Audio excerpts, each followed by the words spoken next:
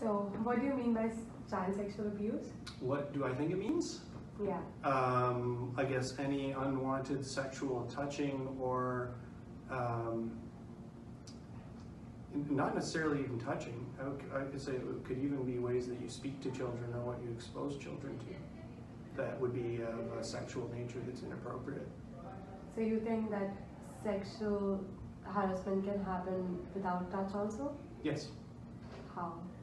Well, it's hard to talk about children in that context, but you got to think that I think sexual harassment happens in the workplace all the time, for women especially, because men are often in a position of power over them.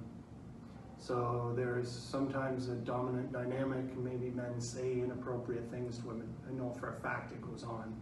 Yeah. There's no touching involved, but the way that people are treated objectively, treated in demeaning ways, inappropriate comments, maybe exposing them, showing them inappropriate things online, or even discussions. I think sexual harassment can happen in many ways that is not touching.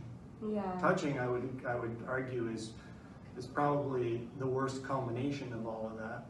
Yeah. But there's a lot of other things. So you think that child sexual abuse happens to males also? Yes.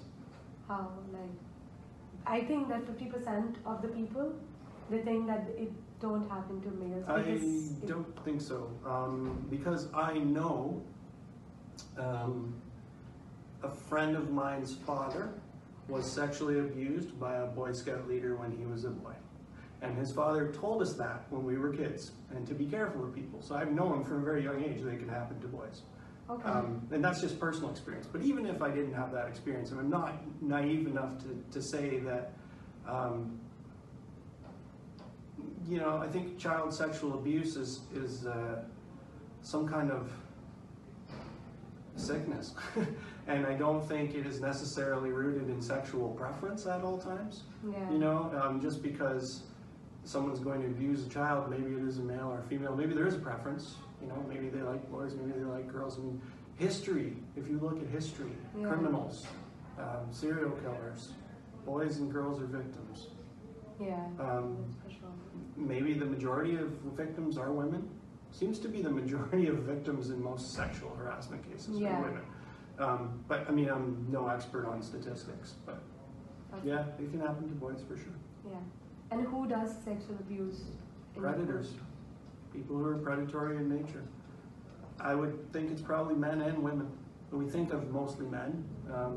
The majority probably are men, because when you hear about it, the majority of rapists are men, the majority of murderers are men, the majority of all bad people are men, unfortunately.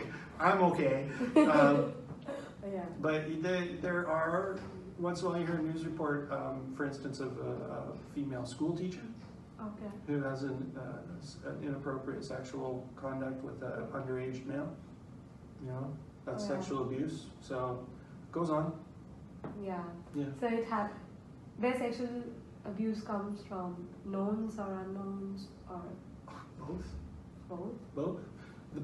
There have been people in my life who have come forward and told me that they have been sexually abused, and every single one of those people has known the person. Yeah, so like 50% of them are the knowns. Is that the number? See, yeah. I don't really know the number. Unknown, I could see, especially in this day and age.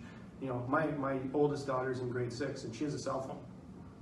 Oh yeah. So, we didn't buy her a data plan, and we monitor what she's doing on Wi-Fi. But if we didn't do that, who knows who she would connect with online? Yeah. Total strangers. There's predators everywhere. So there's plenty of unknown people, but there's plenty of known people. Known people. Yeah. Thank you so much.